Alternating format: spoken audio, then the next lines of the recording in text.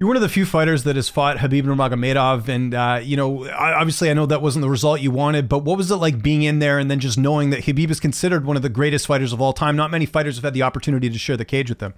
Well, it was an honor.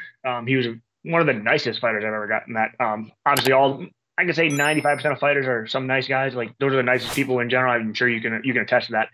In general, fighters are some of the nicer people you'll meet. He by far he went above and beyond. He was a very nice guy.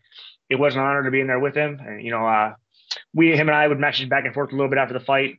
Uh, Obviously, we never really got a rapport going, but it was nice. It was, and I can stack myself up knowing that, you know, I took that on 9 days' notice. I cut 30 pounds in 7 days.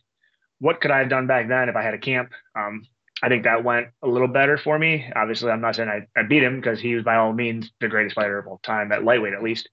Um, but it definitely showed my skill set was right there. Just didn't work out.